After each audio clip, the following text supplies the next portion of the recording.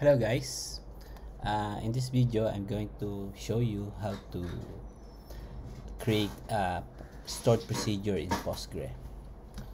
PostgreSQL. uh, in Postgre, there is function also. The difference between function and stored procedure is very simple. In a function returns some result and procedure doesn't return anything. Okay, let's get started. First, when creating a function or stored procedure in Postgre, you can use a tool like dbeaver, just like what I'm using now. You can just go to your browse through your schema, then go to function folder, then choose create function. Okay, then you can let's say we call it my function, my func. Okay, then language is plpgsql. Then return, let's say we want to return table. You can put here table, then varchar. Let's say in our table we have 3 columns. Okay, for simplicity, let's use varchar type. Okay, then click OK. So let's go to the source code. So basically this is the script.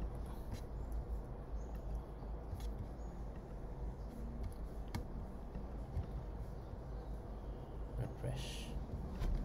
So let's copy it. Okay, so this is the script to create the function, or stored procedure if you want to call it like that. Okay, so in this demo I'll show you how to create table. Then in that table we will insert some data. Then after inserting data, we will fetch data from that table using this function.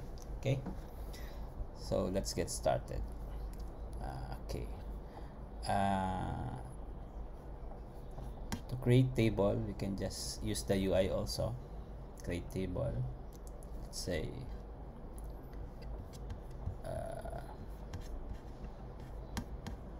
create table.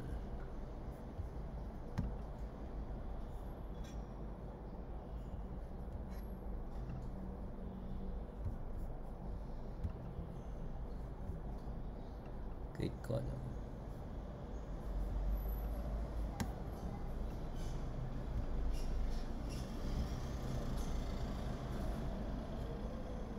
Sorry guys, I'm not familiar with this tool. Maybe I will just use a script or command like create table. Okay, anyway, it's easy to create table using SQL command. I think I have let's use some. I have some script here. Okay, so to create a table, the command is create table, then the name of the table.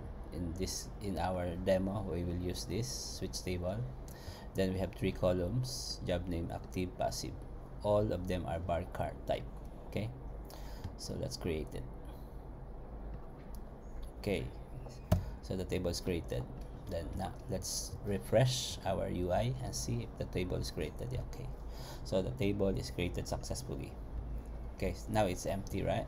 So using this script, we are going to populate this table, and after populating this table we will also retrieve the table. So this is the script. Let's say the first, we will pass the data that we're going to insert in the table. Okay, so call it job name, varchar, then active, varchar, then passive, varchar. Right, So after passing that, we will return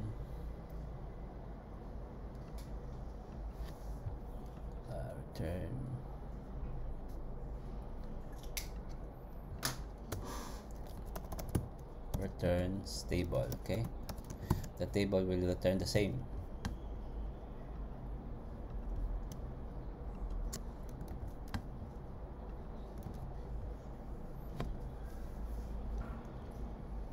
Okay, then of course we have to return table here, right? So here we should have return query select asterisk from switch table. So this will return all the contents of the table, right?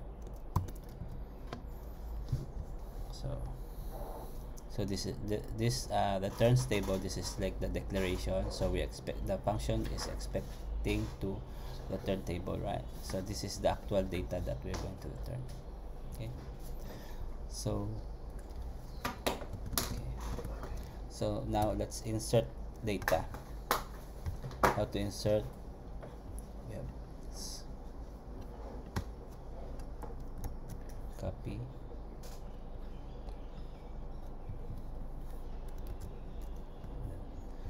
Then we replace this with a job name.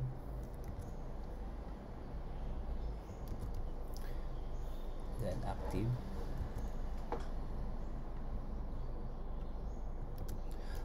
To avoid confusion, let's make it different from the actual column name. Okay, so let's put some underscore. So it means this is the parameter we pass. Job name active, then passive.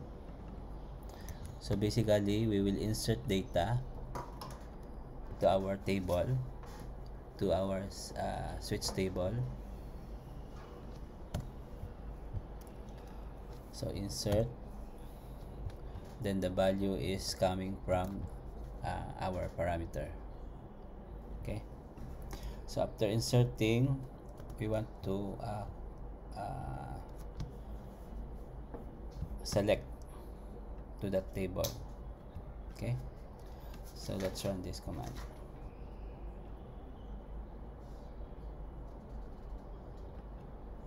Alright, so let's test our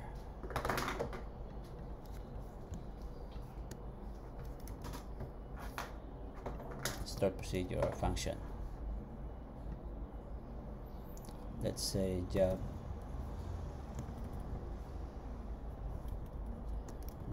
1. Let's say any data, any dummy data we can put for active and passive column. Okay.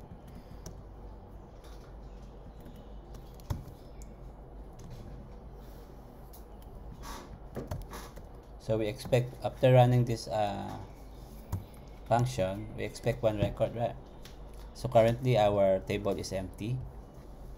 So once we run the function, we insert one record. Okay, so let's run it. All right, so now we have one record. Let's add more.